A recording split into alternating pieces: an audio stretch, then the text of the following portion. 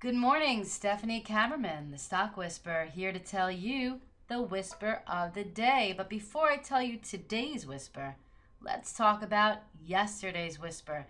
J.C. Penney, what a remarkable run this stock had. I was bullish above the 580 level, and as you can see, it never came back once it went above there. So let's talk about today's whisper. Now, over the past week in the Java Pit trading room, I've been seeing a lot of selling going on the SPY. The other day we saw huge prints at 185.02.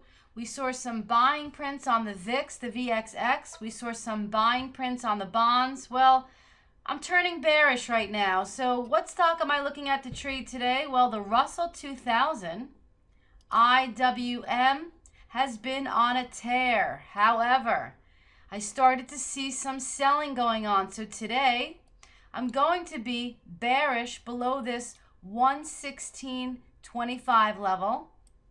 And I'm going to be watching TZA, the bear ETF of the Russell 2000. And I'm going to be bullish on this above the 16 level. So come watch me trade these stocks and a lot more at www.thestockwhisper.com. Have a great day, everybody. Happy trading.